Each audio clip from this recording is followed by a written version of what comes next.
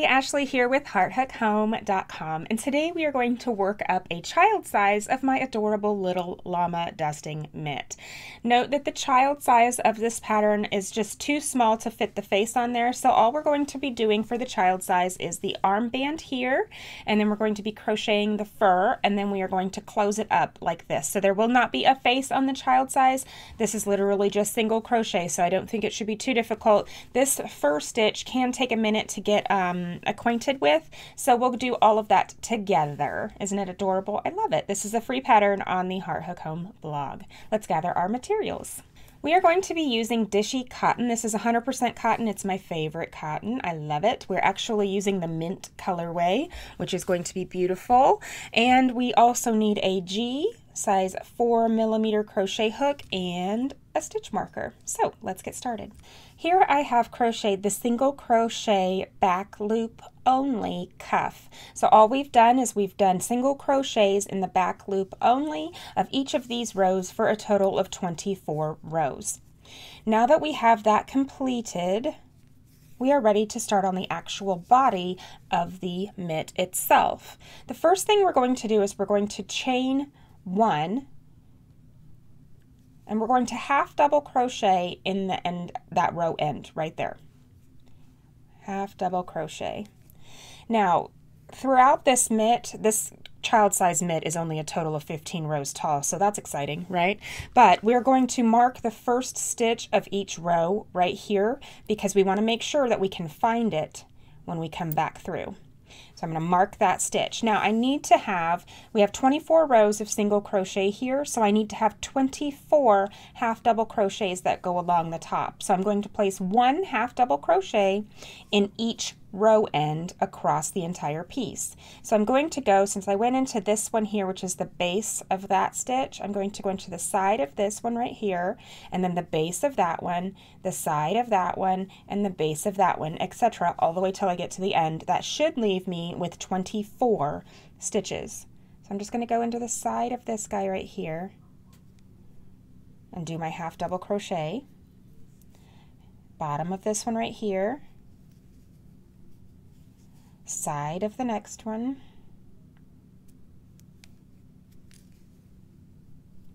bottom of this one. These are easier to find because you can see those big holes there, right? So there is our 24 half double crochets that are going across the top, or the row ends, from the band that we crocheted earlier. Isn't that nice? Looks nice and pretty. Okay, so now we start, this is technically row 1, and now we're going to start going back the opposite direction. So it's kind of like a typewriter. We go this way and then we come back, and then we go this way and then we come back, and then we go this way and we come back. So an old-fashioned typewriter, right? As you can see in the half double crochet, there's this bar that kind of slants across the front of them. Those are the bars that we're going to be using to go backwards. So the first thing that we're going to do for row 1A is we're going to chain one. We're going to find that horizontal bar from the last half double crochet we made, and we're going to insert our hook like this, and then we're going to make a single crochet, and then we're going to chain 4. Now we're going to turn it so that we're looking at it the opposite direction. It makes it a lot easier to stick your hook in where it needs to go. So the next stitch that we have is this one right here. Now I'm going to pull up a loop or make a single crochet in that slanted loop from that half double crochet. So I'm going to make a single crochet in here and chain 4. Now I'm going to find the next one and make a single crochet in here and chain 4. I'm going to find the next one, make a single crochet right here and chain 4. I'm going to do this all the way until we get back to our stitch marker that marks the first stitch of that row. Now that I've made it all the way back to the end, I've only got this one half double crochet remaining, and we know that because we marked it with our stitch, right? So we're just going to place one single crochet in that slanted stitch or the slanted portion of that stitch right here. So we're going to do a single crochet here. And now we're going to slip stitch to the top of that half double crochet, and this is why we have the stitch marker there, because it makes it so much easier to find. So insert your hook here, and we're just going to slip stitch to the top of that guy, just like this. Remove your stitch marker. So now you should, since we had 24 half double crochets going across the top of this piece, now you should have all of those chain loops going back across, right? So we ended with our single crochet in this last one. Now for row 2, we are going to chain 1. We're going to skip that first stitch, and you need to pay attention while you're crocheting these row 2, 3, and 4, because some of them will start in the first stitch and some of them will start in the next stitch. And I did that because if you always start in the same stitch, it starts to go all this direction, or it starts to go all this direction. So we are alternating whether we start in the very first stitch or we skip one and go in the next. So for row 2, we are going to skip that very first stitch. This one right here, we're going to skip that, and we're going to go into this one first. So I chained 1. I'm going to do a half double crochet in the second stitch, and I'm going to mark that before I go any farther. And I'm going to do half double crochet in each stitch all the way to the end. Since we skipped that first one over here, we're going to put 2 in the end over here so that we still have our 24 half double crochets. So here's my last one. I'm going to put 23 and 24 in that last stitch. So that's number 23, and this is number 24. And now that we've done that, we've done our half double crochet back down the row. Now we're ready to do our fur the same way we did this one, just going all the way back to the beginning.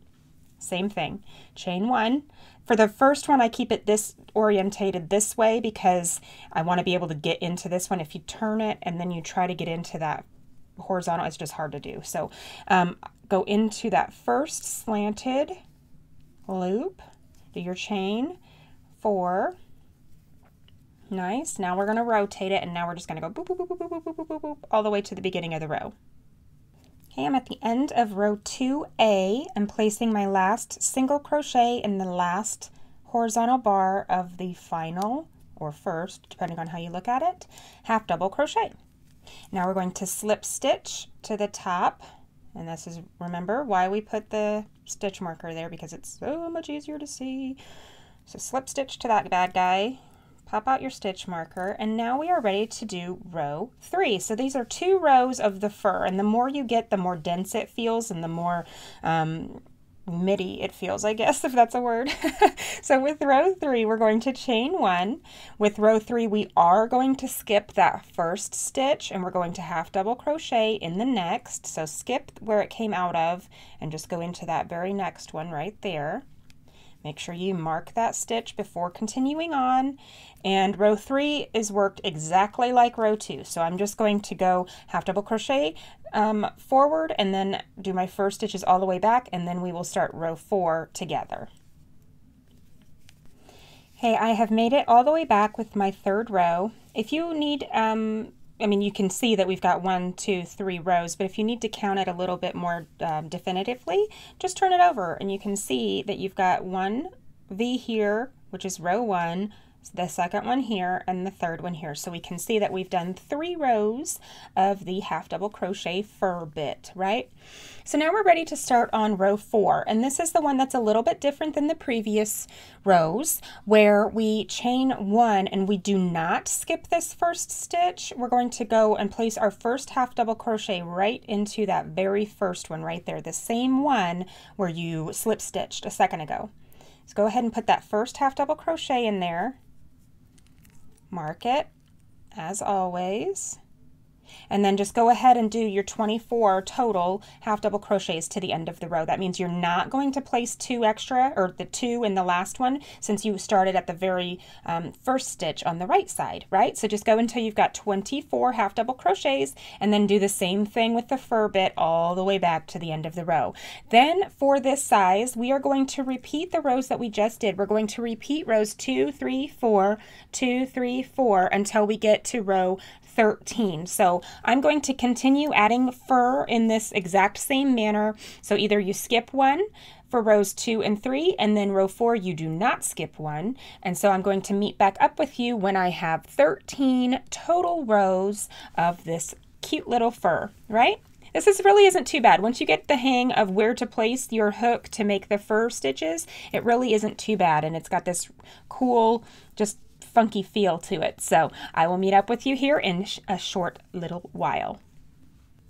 So there we have my last row of the fur, right? So this is the flat portion. Let's turn it over and look at the back. You can see that by offsetting these stitches every few rows that it keeps it mostly straight. Trust me, my first attempt was more like this and my second attempt was completely the opposite direction. So offsetting them like this keeps it nice and straight. Now what we're going to do is we're ready to close it up and to just close up the top here. So what we're going to do, where we are still attached, at the end of round 13 or row 13, we are just going to slip stitch to the top of the last half double crochet. So I'm just going to slip stitch to that right here. Pull that nice and tight. Now we are going to work in rounds for the rest of the pattern. So what we're going to do for row 14, we're going to chain 1 and turn. We are going to half double crochet 2 together all the way around. So now we have 24, and we have had 24 half double crochets this whole time. So this round we're only going to have 12 because we're cutting it in half. So we're going to half double crochet using that first one together. We're crocheting 2 together. I am going to mark this first stitch. And now we're going to continue doing our decreases all the way around. So in these next 2 stitches, we're going to do a decrease here.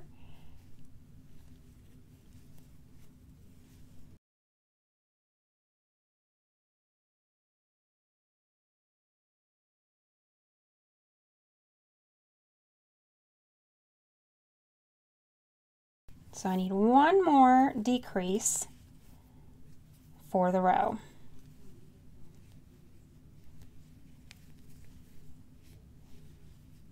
Okay, so now I have 12 half double crochet 2 together all the way around. What we're going to do is join to the first where I have my stitch marker here. I'm just going to go in that same spot there and join. I can get it in. There we go.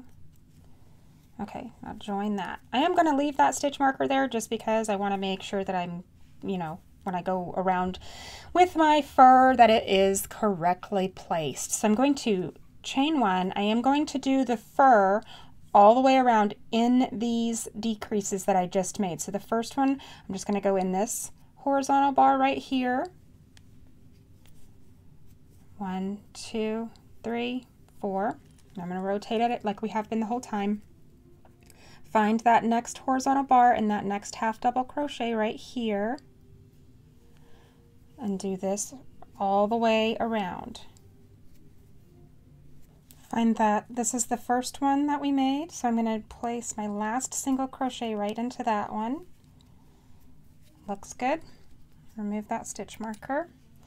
Okay, I'm going to slip stitch just to the top somewhere where that stitch marker was, or around where that stitch marker was. And now we're going to do one more round of decreases so that we close this up as small as we can make it. So we have 12 stitches here.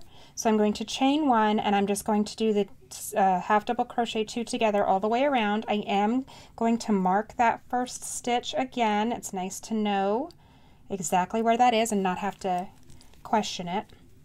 And so 2, chain 1, and we're going to do our 6 little single crochet fur pieces all the way around. I have noticed that with the adult size, this portion is a lot easier because we are not doing our decreases down to only 6 stitches. It's a little bit bigger, obviously, for bigger hands. So this one's a little bit trickier than the adult. If you're doing the adult, you'll find this portion just a tad bit easier. All right, so I have finished with all of my fur stitches. Hallelujah, right? So now all we have to do is just sew these ends up. Trust me, I tried to do this in the round and it was an absolute nightmare. So seaming it really is your best option here. So what I'm going to do is I'm going to make sure that I pull enough yarn from my source that I can easily fasten off. So I'm going to pull this yarn through my ending tail. I'm going to pull it nice and tight. So now we fastened off. Now I'm going to thread my yarn needle, and then we're going to cinch up these holes up here. So I'm going to take where I fastened off and go to the opposite side and pull that through there. Nice. And then I'm going to come over to this side and do this side. Let's pull those through before we go any further because it can be kind of difficult. You don't want to go through too many loops and then have to pull them through all of them at the same time. So looks like we're about cinched up. To be honest, that fur really hides a lot of your imperfections too, which hallelujah, right? So I'm just going to kind of cinch these up a little bit, go through this side, come up over here somewhere, and now I am ready to sew up end for end. Now with the adult size, I did flip it out like this. I think that technically that would work for the kid size, but this is so much smaller that popping it back inside out after you've sewn it is going to be a pain. So I'm just going to kind of feed my yarn down here to the base of the last row that was not connected, so row 13. We're going to just kind of feed it down there. And seriously, since all this fur is here, you cannot even see any of these weaving in bits, so do not stress out about weaving this in or sewing it perfectly, because even once we get this sewn together, it's going to be pretty much not even noticeable. One thing that I do recommend is making sure that these ends are constantly the right. So that when you get down, if you're sewing here and you get down, you don't want it to be like this and be like, oh my gosh, you know, these don't even line up. So kind of make sure that these stay together. You could put a stitch marker here if you want, or here. Kind of makes it hard to get in here and sew these ends together, but that's all we're going to do. We're just going to pull one from the other. And you do not have to do a pretty sew job here, guys. Now when we get down to where the single crochet band is, we're going to make sure that those stitches line up. So stitch for stitch, all the way. And we're just going to start sewing these together as well. And this one I'm just whip stitching, where you just go around both pieces, just around and around and around. I mean, let's be honest, it's a dusting mitt or a bath mitt. It doesn't have to be 100% perfect. Of course, we always strive for perfection, right? 99% perfection is impossible. I'm going to keep whip stitching these together until I reach all the way to the end. Ta-da! Here we have the cutest little tiny child size of our little llama dusting mitt. So here's Mama and here's the baby. Like I said, there's just not enough room to make a face on here. If you want to try, I mean, good luck, my friend. But yeah, you could put some little ears on there. That would be really cute. You could put some eyes on there, even if it's just going to be for playtime. You could put little safety eyes on there if you wanted to, kind of make him a little face. But isn't he adorable? I just love it. I love this pattern, and thank you so much for crocheting with me. I will talk to you soon.